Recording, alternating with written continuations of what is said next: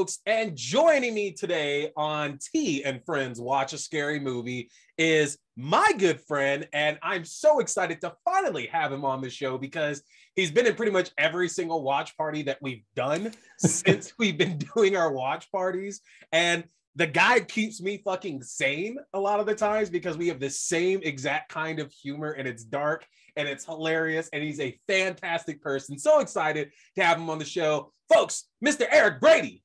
Oh, me. I thought there was a third guest. I was like, this is a way too nice of an introduction. Where's this going? Well, Jesus is always with us, Eric. So there always is a third guest. One love. One love. This is for Wes. That's for Wes there, man. My man. Who right is there? I pointed before we started recording that you got the Scream merch set up. Who are the autographs on the Ghostface mask? So I got Skeet Ulrich right here, who, funny enough, I actually am the one responsible for getting him to Denver Comic-Con in its last incarnation before Fan Expo took over, because in the last year Denver Comic-Con, I was begging my boss because I was the head of like their comic head of their comic book department with all their guests. But you know, my heart lies with all the celebrities and everything as well too. And I begged my boss, like, look, can we please start getting some fucking horror guests? Like, horror guests are the one. Like, I know it's a family-friendly con, but let's get some like outside the box. And lucky for me, Skeet Ulrich had been on Riverdale recently, and they were booking like a lot of Riverdale people. And one of my good friends, Congroy, who works with Ari Lehman and Tony Todd and Roger Jackson of all people as well too. He's like, yeah, man, here's his agent's info. Here's all you need to get him. He's a cool guy. We'll get him out there. And we got him out to Denver Comic-Con. Dude was cool as hell, man. Still looks like he's freaking like in his mid-20s right now too, which is ridiculous. Like, I've seen him recently and he looks good. He's held up. He has held up. Saw him. There's something I saw him in pretty recently. I was like, oh, it's good to see Skeet around again. Yeah. So I was worried knowing your stories that when you were like, I was responsible for getting him there, it was going to be like, I was his Uber driver. He asked to go to one place. And I was like, no, man. I wish, man. Taking like you to this Comic-Con against your will. Dude, it would have been dope. Like, because if we got in, we were planning a little mini horror convention, but then everything that happened and a stupid pandemic and shit. And so that went down the drain. But it probably would have happened if the pandemic didn't go through. So fucking COVID strikes again, man. But they got Skeet there. That's Roger Jackson. And then I don't know who's on this last one. I got to verify that, but it's either Matt Lillard or it is Wes Craven's signature. I haven't gone to actually verify it yet, but I'm going to have to because I have my certificate of authenticity somewhere. So I'll get it at some point. But yeah, got my mask, and then finally got my little NECA. I don't know. They're the little Scream toys. You got to get the gold mask now from Stab 8. Really do, man. Oh my God. Stab. Was it you who called out? I was talking to somebody when they had the trailer for Scream. And it's got the chrome reflective mask with the fire in it. It was either you or someone who's like, that's probably not even from Scream. It's probably from Stab. And I might have said that, but I know online everybody was freaking out because it was like, oh my God, what's that going to be from and everything. And I was like, look, it's not like Ghostface in these movies is walking around with a bunch of different variations of the costume and shit. Like, it clearly was never going to be a part of the actual story. You know, it had to be in film. And I mean, there were some wild fan theories out before this came out about, like, I remember people being disappointed that the killer ends up not being Stu, and it's like, oh my God, Stu dead, man. Yeah, let's hit that. So, folks, dead forever ago. If you don't know what we're talking about, Scream 5 or Scream just came out this week here. We're gonna let you know right now. We haven't said anything. I guess the Stu thing's kind of a spoiler, but not really. Spoiler. The guy who died 25 years ago is not in the movie. He's not alive, but this gonna be spoiler heavy. Do not watch this or listen to this if you have not seen Scream yet. Okay, I hate if you haven't. Go see it and then come back. Spend your money, guys. I've seen it twice. It's Friday afternoon. I've already seen it twice. Go see it. It's good. It's worth it. Do it. Give them your money, folks. I think I'm going a third time tomorrow. Go again. I'm going to see this hopefully 3 or 4 times before it hits Paramount Plus. Give them your money. But stop listening. Go see it. Come back and check it out. Check this show out later because we are going to go into everything. And Eric, I want to start with what you just brought up there. Before we start actually talking the story and our thoughts and everything, I want to hear, and we're going to discuss some of those theories that came out beforehand about Scream 5. And let's start with Stu because we're there, because for some God knows what reason, I get it. Matt Lillard is fucking awesome. People love Matt Lillard. He's fantastic. He's a great guy. He's so great. And so I get the love that people have of wanting to bring him back. And then there's the Scream 2 theory, because him and Nev Campbell were dating at the time, and he's in the background at the sorority party, fraternity party, sorority party. No, because they can't throw parties, because we all learned that from Neighbors 2. So it was a fraternity party there. Yes, that is how I know that. That's shit. Right, folks. Neighbors 2 is part of the Neighbors 2 now. It is a fact. Sororities cannot throw parties. I don't know how, but hey. Do you mean like they're not allowed to, or they just suck? No, like it's a thing. Like they cannot throw parties. That's probably like a good safety thing. That's 100%. And so if you don't know, go back, watch Scream 2 when they're all at the fraternity party right before, during, and after when Sarah Michelle Gellar gets killed, and Matt Lillard's in the background, blonde hair and everything. And people also thought that meant, well, then Stu's got to be alive. He's following them around. I want y'all to understand, Billy and Stu never planned shit, okay? That was Roman who planned it all for them and kind of pushed them into it. So the idea that Stu survived a TV on his face. Also, like, this is not like a small weird, it's not like the body was never found. Like, this is well documented. There's books about it. There's 8 movies about it in the world. Like, if this one of the 2 killers was still alive, they would know that. We would know. The FBI didn't lock him away like Hannibal Lecter. Like, all right, Stu, you're this infamous serial killer. We need your help right now. Like, what the fuck? Come on. Yeah. We need to work with the secondary accomplice of the movie. It's like, no. Also, man, you brought up the Roman thing. Yeah. I like that you in canon now are like, yes, that is absolutely what happened in Scream 1. Is it was all methodically thought out by the unknown lost half brother, and you're like, come on. And I've always been okay with that, like with what they've done with Roman, like in Scream 3, because I felt, okay, that doesn't change too much, because number one, Maureen Prescott kind of was a horrible person. Like, she did fuck Billy's dad, and that's why Billy's dad left, and Cotton Weary's life got fucked because of her. But then, like, you add in all the shit with Roman, and then it's like real spooky when it just started moving. You add in all the shit with Roman, and it's like, yeah, I'm okay with that, because Maureen has always been kind of portrayed as this terrible person, and it actually goes with what they're saying in the first movie. Like, she walked around like she was Sharon Stone because she was in Hollywood. She tried to be an actress and everything, so of course she walked around like Sharon Stone. So I never minded the backing of that. But Roman was nice because, like, the big twist of the first Scream was that there were 2 killers, and that was like what threw you off the whole whodunit.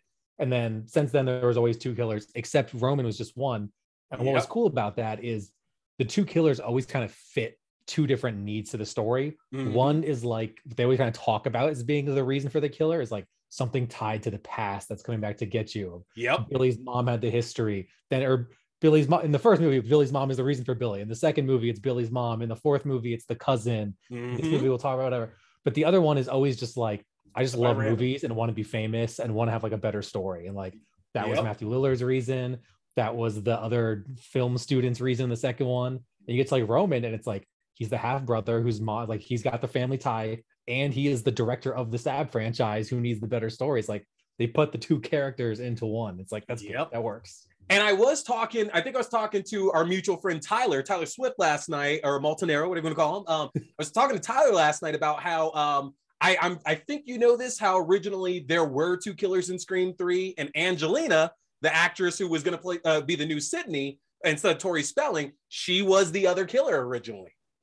Okay. Is that, oh, you didn't know that? I have not heard that, no. Yeah, that is actually, cool. that is legitimate. That is a thing. I do not remember all the details about it right now to like give you more on it, but Angelina was absolutely the other killer, to the point that Scott Foley even still claims that he didn't know he was the killer until the end of the movie when they were shooting it. Probably helps with like your performance throughout the movie, because I could say going into this movie in the hallway at the Regal Theater, so I'm not watching my Nicole Kidman thanking me for going back to the movies.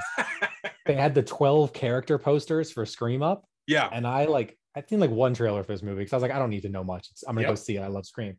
And I looked at the 12 posters and I immediately was like, that's one of the killers right there. That guy, right? Just looking at the way he was posing on the posters, like, he's a killer. Like, why would he pose like that's? Someone sort of told him right away, like, don't do that face. Yeah. And watch me like, yeah. Like, we won't say it right this moment. We're going to get to it there, because there's a very, like, what Eric's talking about, there's a very definitive clue that this person is not doing like compared to everybody else. This person on their poster is the only one doing that shit. So after you see the movie, if you're trying to be spoiler free, because we'll warn, like after you watch the movie, go back and look at the posters, and you're like, I know exactly which one. Yeah, it was this guy right here. Yep. This person. Yeah, why are you doing that? All right. So let's talk one more before we go on some other topics there. Were there any other outlandish theories or like plot points that people were just stuck on wanting to find out in this movie that were kind of in your mind that set you off, that you were thinking about before you saw it?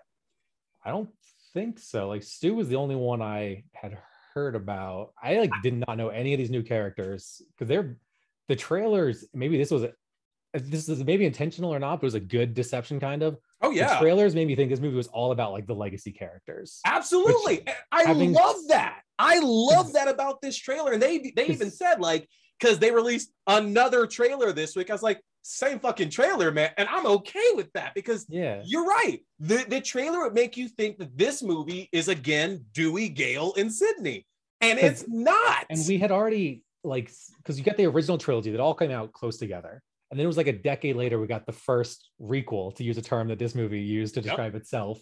And now 10 years after that, we get another requel. So we've kind of done this 2 attempts at this thing now of like the reboot sequel. Yeah. And in Scream 4 was all bringing in her cousin and everything as the new Sydney, we thought.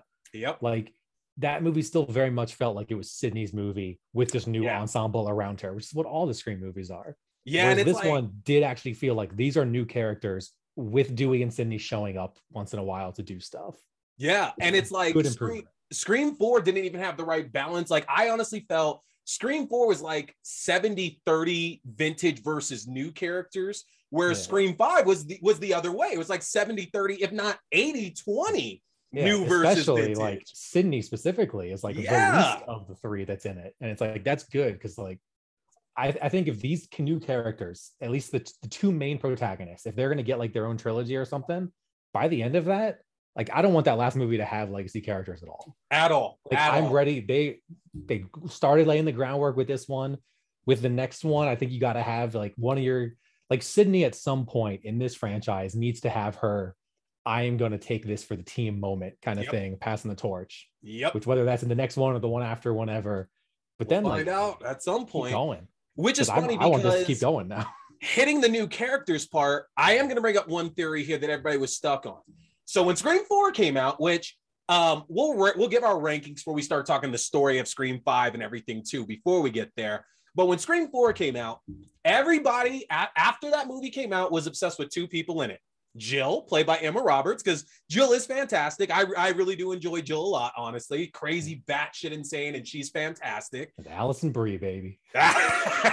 Just in general, not in the movie. They just love Alison Brie. All right, I give you that. But the other one is Kirby. Hayden Panettiere. Her character was great in that. And everybody said, because that's how horror movies work. If you don't see that person dead, they're not dead. And so we didn't see Kirby dead. There was no taking Kirby's body to the morgue. There was no, I'm so sorry, Jill, about Kirby in the last like 20 minutes of the movie or anything, which meant that it's up in the air if she's actually in it. Now, Hayden Panettiere is not in this film, but Eric and I can confirm Kirby lives, folks. The mystery is over. Kirby lives during a part in the movie where they're doing basically a CinemaSins on Stab 8. Over in the related videos, the first video listed there is interview with Woodsboro survivor Kirby Reed. So she is alive, folks. The mystery is done. Now let's bring him back in.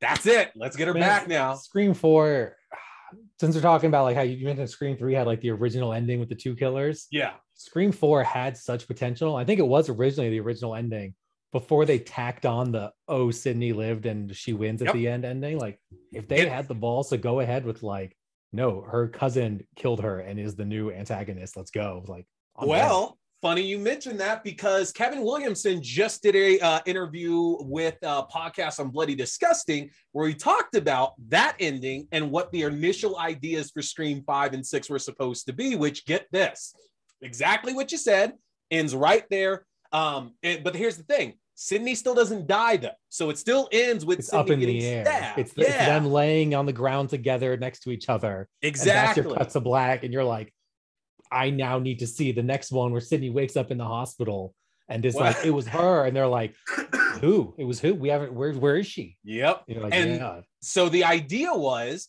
it's like a year or two later, Jill is in college because she somehow didn't get found out. Like the lie went by there.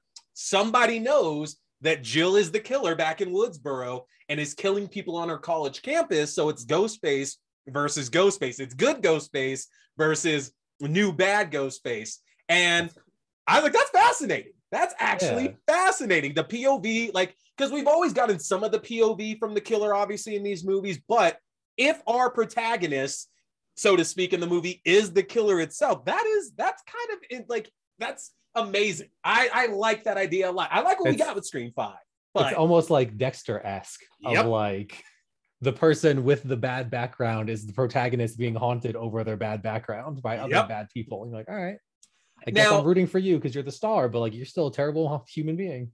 The only thing that doesn't make sense is that he said somehow Sydney is a professor at Jill's college, and it's like, well, too convenient. Yeah, that's too convenient to get her in, but also like, so then where's the actual ending of Scream 4 at? Because is it like she stabs Sydney, thinks Sydney's dead about this, like, and then the mask comes off? Because it's not as enjoyable. Like, I don't think Jill would do it unless she was giving the reveal. You know, there's no point, there's no win if she doesn't do the reveal. So yeah, I don't know, but that's what he was saying. So all right, Eric.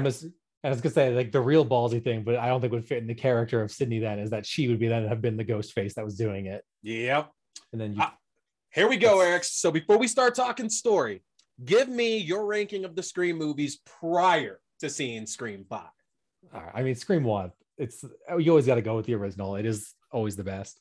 I might go Scream 4 as my number 2 then. I like that one, and I like the new characters. I thought they were needed at that point in time.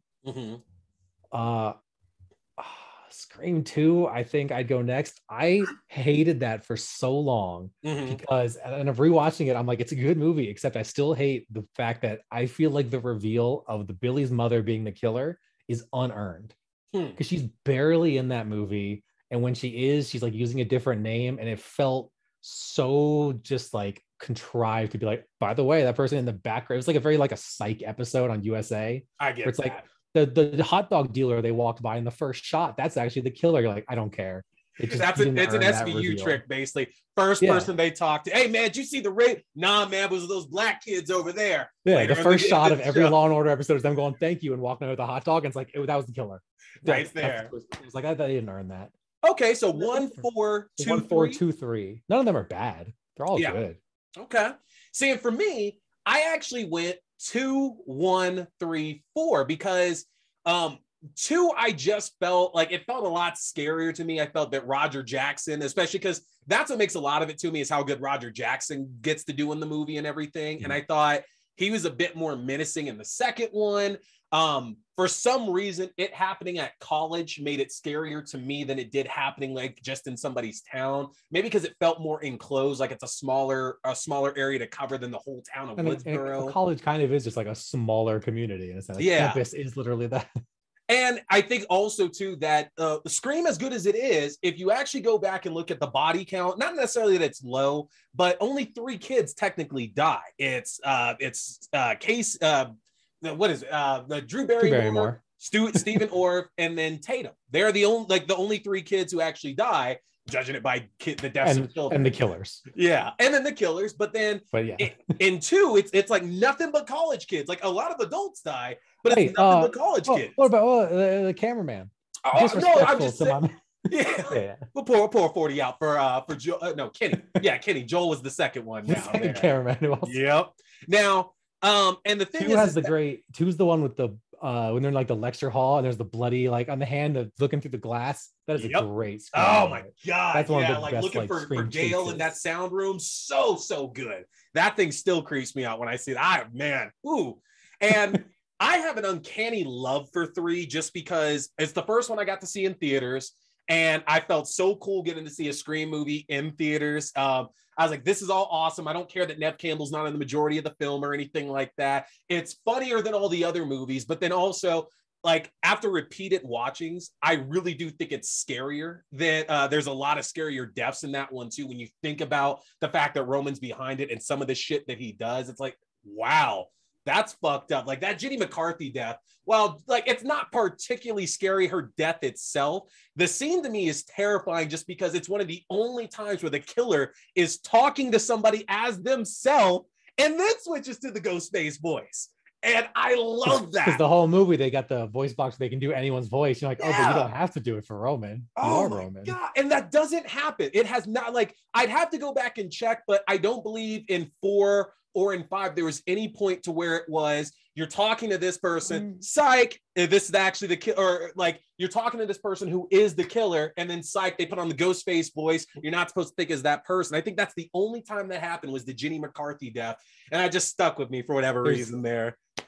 I won't get specific right now until we get into spoilers. There's a very similar thing that happens that as I watched this movie, I literally thought about you talking about that Roman thing because we had just rewatched those movies and I was like, I wonder if they're doing that again. And they were. And I was like, yeah. And I wasn't wrong. So I did point out when we did our rewatch of Scream 3 on Sunday, I think it was, I said there was a clue that is also like a good giveaway that Roman was behind it. And it's during the Jenny McCarthy death that the security guard pops into his office and says, Mr. Bridger looking for him. And I know the light was on, so he's just checking like the light of the room, but also like I have to imagine that the only reason he's actually calling his name out is because Roman got there earlier and was waiting for Sarah to kill her. You've already seen Roman. Yep. So that just stands out to me. But I like 4. 4 just for some reason doesn't click with me like the other ones. I think it's great. They're all great, like you said. But 4 just for whatever reason doesn't click to me like the rest of them do, honestly. And I think it's the way it was shot. Like there's something weird looking about Scream 4. It's not blurry, but it's like it's shiny. I don't know a better way to describe it, honestly. It just looks a little weird. It definitely, I mean, that is the trouble of coming back to something 10 years later is you have that, how much do we want, like Dexter, since we just finished watching all our New Blood stuff also, has the same thing of like, do you want it to feel different or do you want it to feel nostalgic? And Dexter does that well, where they had those shots that go back to like Miami, and it's like shot in different framing and different color saturation. You're like, now this looks like Dexter to me again. Yeah. But in that case, the rest of the time, like, I don't want it to look like that. I want it to feel new. But I guess with Scream, you're like, do you want it to feel new or you just want it to be Scream? Do you want nostalgia or do you want a revitalization of this myth? Yep. So Scream 5, the story here, obviously Wes Craven has passed away. So our collective team here. That's what the 4 West at the end of the movie was. Yeah. I thought they really liked that blonde kid in the movie. They're like, man, Dylan. It is weird they named a character West, and then at he's the end so it's good. Get him like now. 4 West, and it's like, what about everybody else who died? What the hell? That's not fair. Like we can't just put it towards him now. But Radio Silence, which consists of Tyler Gillette, Tyler Gillette, Matt Bettinelli, Open, and James Vanderbilt were responsible for Ready or Not, a fantastic horror film that came out recently, are the ones responsible here for Scream 5, looking to carry this on from the legacy that Wes Craven and Kevin Williamson put together. And since talk about like theories, I didn't see this one talking about theories, but I saw like some interviews with them like a month ago about like, you know, it's important to like kind of take things in a new direction and not just be the same. And I was like, I got a little worried, like, oh no, they're going to try and do something a little too new. And it's like, you don't do that with the 5th franchise. And it's like, no, you guys are making a Scream movie and you did it well. Yep. I was so worried that it's like, so many people were like, they're not just going to do another slasher movie, comedy, meta horror. And it's like, but that's Scream. If you're not going to do that, don't do it. And then to even watch this movie and have characters talking about like, that's what Stab is. Stab is meta slasher whodunit. If you want elevated horror, go elsewhere. And like, thank you. Yep. And the fact that they directly addressed that, because the story here is simple in this one, y'all. The Carpenter sisters, one of Tara and Sam, who I believe, is it Sam's the one in Woodsboro? Because Sam's the younger one, right? Yeah. No, wait. Tara's the younger one. Tara's the younger one. Yeah. Tara is the one in the trailer in the opening scene. That's right. So Tara Carpenter currently lives in Woodsboro. She's viciously attacked by a Ghostface killer. Then her sister Sam is contacted, who rushes back to Woodsboro with her brother Richie to find out why Sam was attacked and solve the mystery of the new Ghostface killer. Now, that eventually brings in our legacy characters of Dewey, Gail, Sydney, and Deputy Hicks. And we go from there. And we have to talk about that opening because I used to like, all the openings are like really good and they serve their own purpose. And it's hard some days, in my opinion, to rank those opening, because I really do actually feel, with the exception, it might be hard to rank them, but it's not hard to pick that Drew Barrymore is the greatest opening first kill in horror. It's like amazing. Scream 1 and the Final Destination franchise are like the definitive, like, okay, this is how you start a film with the first kill. God. And it still sticks because it's so scary. And like, again, even being such, like, I'm a fan of Scream 2, and that opening scared the shit out of me a little bit more, because it's like all these people around, this woman's getting murdered and nobody knows what's happening. Like, scares shit out of me. Scream 3 is great just because you feel so, like, in my opinion, you should feel so bad for Cotton Weary because he got fucked by fucking somebody. That's all he did. That's all he did. And he got fucked by that.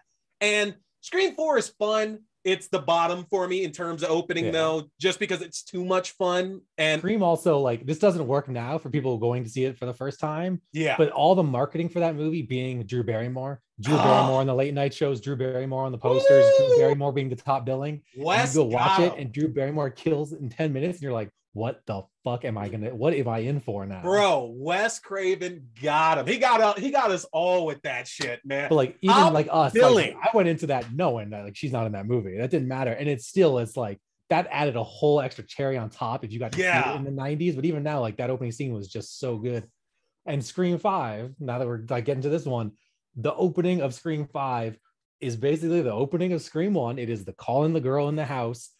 But the great meta-ness of Scream, the first movie, Drew Barrymore gets called, and it's the, what's your favorite scary movie, doing the trivia about Friday the 13th. Now it's trivia about Stab. Yeah. Bringing it full circle. And that lets you, if like this is your first Scream, Guess it's a great, like, who's the girl who survived? That's, and it's like you're mentioning Gail Weathers right away. You're mentioning Billy Loomis. We're going to catch you up, right? We're giving you the story details as she's scared and holding the knife, and like, we're giving you the horror movie and the exposition at the same time. I loved it. And what got me is, and I've said this online there, is that we always talk about the original three, like the big three, Dewey, Gale, and Sidney. And I feel it sucks that Roger Jackson's never included in that, because he should be a part of, it should really be a big four, because he's as much a part of the franchise as the three of them. And I just said a little while ago that I love how they get him to work and all these different scenes he gets to do across all the movies and stuff. That beginning of Scream 5 might honestly be my absolute favorite Roger Jackson interaction with characters across the series, because the Drew Barrymore one, it's iconic, it's great. And going into it, you don't know, like, we don't know yet that this is a killer, going to kill her and everything like that. Yeah. The fact like, that it's not until we get to I want to know who I'm looking at. And it still comes out innocent until she's like, what did you say? And he's like, I want to know who I'm talking to. And she's like, no. It's like, no. And what makes this one scary is that we don't really get normal Roger Jackson voice in 2, 3, or 4. Like, basically anytime we hear his voice in those three movies, we know it's the killer, it's menacing, that's the end of that one. In this one, it's normal Roger Jackson voice again, and we know it's the killer. We immediately know. The second he's like, hello, is this? And you're like, I know. I, as the audience, all know who this is. And it's such a nice conversation, which is all the more sinister about it, is that you're waiting for it to turn. You know it's going to turn. And one thing they did better than any of the other movies is that they keep setting up those fake ass jump scares. Okay, she opens a door. Oh, she walks by this. Oh, she looks at that one. Nothing. And they've used those tricks in the other films. Nothing. They keep fucking with your head. And when the conversation turns, the conversation gets to work in those turn lines from the original, but not as the turns. Because they're talking about They're talking about how she likes horror movies, like The Babadook. Yeah. Elevated horror, which I like them mentioning elevated horror, because I saw an interview with Jason Blum recently about how he hates that term. Yep. Because he's like, that's just a critic's way to say they liked a horror movie, but don't want to sound like they like a horror movie. He's like, no, that's elevated horror. It's like, it's just horror. Because there's a problem with regular horror. Yeah, I can't just like Scream. I have to like these. But like, he's like, oh, what about Stab? And she's like, I don't really remember how that one start. And he's like, the killer calls a girl and asks what's her favorite scary movie. So what's your favorite? And you're like, yes, you get to do it again. And I just love the fact that that's real life, how meta this series is. But like, we're in the period where guys like me and you, we did grow up on Scream. Like, Scream was like for a lot of people, and they said it. Like, there was an interview that Radio Silence did recently that said, you know, like Scream was what bonded them to horror. They saw, like, you know, you see it at 10 years old, and that even in the movie they talk about that. They're like, there's the people who grew up. This was like their 10 year when they're 10-year-old. This was their entrance to horror. I'm like, that is absolutely me. Of like, being a child of '87. I would go see horror movies at the video store, and it was just like Halloween, Friday the 13th, Nightmares, all these 70s and 80s films. I was like, I don't want to see these. We got Scream was like the first one that was like, here, this feels like a new horror film. Yeah. And that's my nostalgia. We have these new kids who will never see those movies, who will never see Friday the 13th. They'll never see Halloween. They'll never see Nightmare. The same way that I saw those, like, now I'm old enough that I'm going back to watching them. But when I was in high school, I was like, I don't want to watch Halloween. It looks old. It was stupid and lame, and it's all blurry 80s vision. Yeah. And the killer asked her, like, what do you think of Stab? And she's like, I think I saw it once. It's way too 90s for me. The hairstyles and the whatever. And I'm just like, too 90s? What are you talking about? But it's like, that was absolutely me. Like, this is 270s. This is 280s. I don't want to watch this. It's like, yeah. This is, and I love the fact that we addressed the landline situation, because even in Scream 4, that was a bit egregious for folks to still have landlines. So I do enjoy the fact that gets addressed over the movie, that some folks still have landlines. And right from the jump, we can tell this is a different Ghostface. This is a different Scream movie. It's a different Ghostface, because he is brutal. And just this first scene alone is the most brutal that Ghostface has been since murdering Casey Becker in the first scene of the first movie.